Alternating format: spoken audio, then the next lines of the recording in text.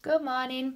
Welcome back to Art with Abby. I hope everybody has had a lovely morning so far and had a yummy breakfast and are ready to draw a ladybird with me. So what we're going to do is we're going to start by drawing a big oval shape in the centre of our page like that. We're then going to add a curved line at the bottom like that.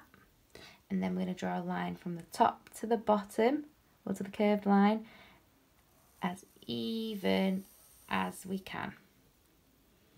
There we go. We're going to give our ladybird 6 legs in total, so we'll do 3 on this side. 1, 2, 3. And then we'll do 3 on this side. 1, 2, 3. We're now going to give our ladybird a face. So we're going to have a nice smile here at the bottom and 2 eyes. We've got a happy ladybird. We're also going to give our ladybird some antennas. So we're going to do a curved line with a circle, curved line with a circle. And then to finish our ladybird off, we're going to add some spots. So we'll give our ladybird 8 spots, 4 on this side. 1, 2, 3, 4.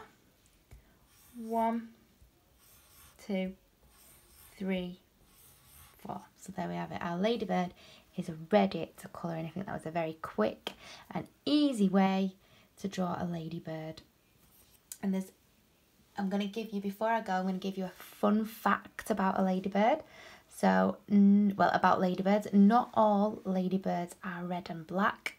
So some ladybirds can be yellow, orange, brown, and they could have white or black spots. And some ladybirds even have stripes, so maybe if you're in your garden you should look out for some ladybirds that are different colours. And also, following on from drawing a ladybird, I know a really great book called What the Ladybird Heard by Julia Donaldson, and I enjoy reading it so much. It's a really fun book, so if you do read the book, you'll have to let me know. And also, if you draw a ladybird, remember to put your creations in the comments, because I absolutely love seeing your creations. Have a lovely afternoon and rest of morning, and enjoy drawing. See you soon.